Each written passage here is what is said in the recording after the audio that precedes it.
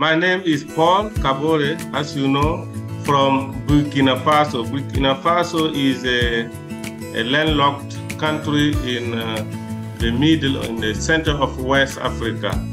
So we are living there in a country more or less insecure because of terrorism.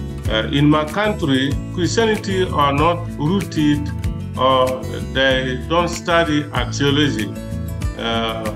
It's a real challenge, and I choose to study this to be close to Bible events, to see things clearly, and then to help other people. The Bible Seminary has impacted my life in several areas. When I take the spiritual level, from the beginning until now, my teaching of the Word of God has changed, and my view of the world, biblical world, has changed, and I thank God for that. And I thank God for their prayers for me.